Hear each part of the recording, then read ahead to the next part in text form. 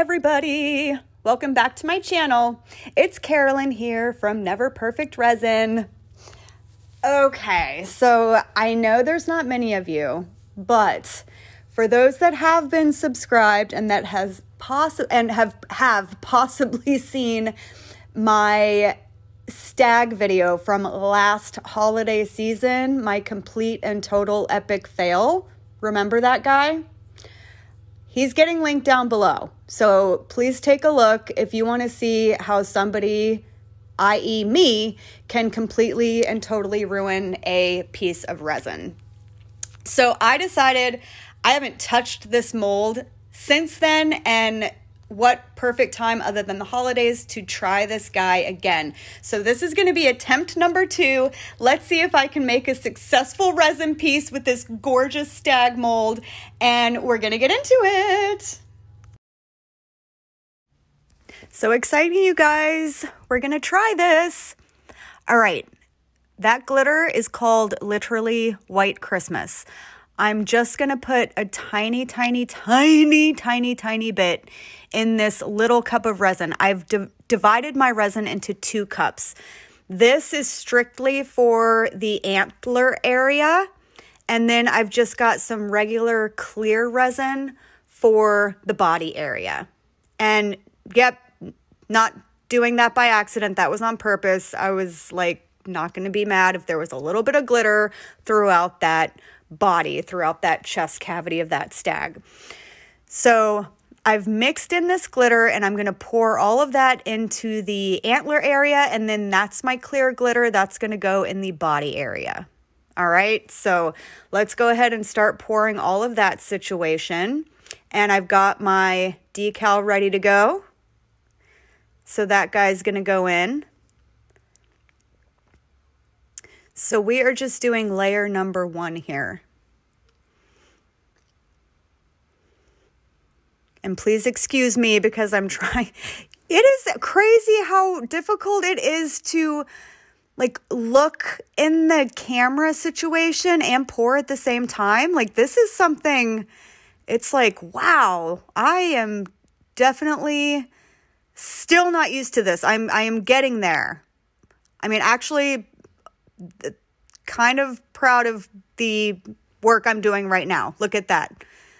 Yeah, cool. I mean, this is obviously a voiceover. I am wearing my respirator while I do this in real time. So definitely real-time talking isn't an option for this one. Usually it isn't, just because I do make sure to have my PPE on while I'm actually pouring the resin. So I always just think the voiceovers are just going to be better for my whole little situation. So here's my little decal guy, and he is going to go in. Let me get him off of the paper. Okay, there we go. All right.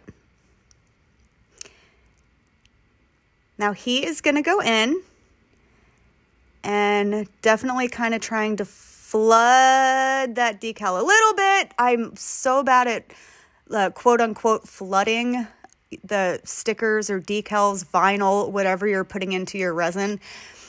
It's just a safeguard against air bubbles that get stuck underneath and that kind of thing. But I also really love this little tool that I'm using. It's literally just a flat spoon that I'm pretty sure came from like a frozen yogurt place.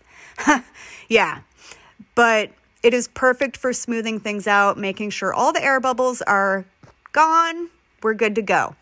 Okay, so this is the next day. Now look at this glitter. Loving it so much. This is quintessential, in my opinion, quintessential perfect winter holiday glitter. We see like the blue and the whites and the opals for like wintry snow. There's some red in there.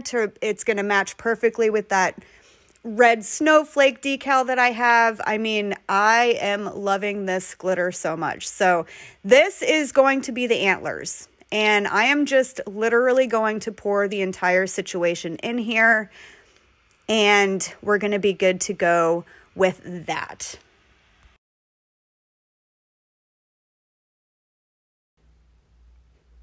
So all of that glitter went in, and now for the body, I'm just doing Armor Art white epoxy pigment, nice and opaque, easy peasy. Mixed that up, and we are pretty much ready to pour our Mr.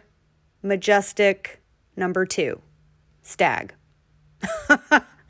So here we go. We are pouring. Starting with a little bit of the white and then coming in with the glitter for the antlers. And you guys, let's just watch. See, look how amazing I am at pouring into small crevices. I mean, it doesn't get much better than this, does it? I'm making such a mess. Oh my goodness. I didn't realize that it was going to be so, I mean, I really packed the glitter in there, but oh my gosh, this was like really difficult to do. I was realizing I probably should have put it in a syringe or something, but anyway, all good. I got there at the end of the day. So, and I'm just going to keep on pouring that white. And I know I'm so kind of gutted about the decal floating up a little bit. You can see on the bottom right corner there where it kind of floated up. So fingers crossed that this guy is going to look okay when we demold. So let's see, because it's happening right now, 24 hours later. Here we go. We are demolding Mr. Stag, Mr. Holiday Majestic. We love him, hopefully. Well, you know what? No matter what, I'm going to love him more than I loved the failure that was last holiday season. Okay. So, no, but in all seriousness, I am very excited about this guy. Definitely excited to see how he looks.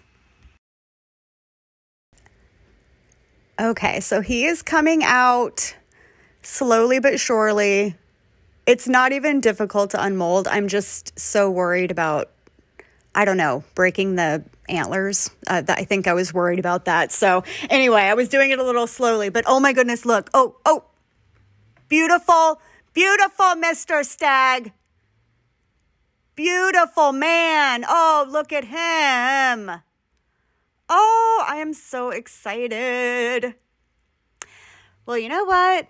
I think if anything, I can say this year, this stag mold has been a success.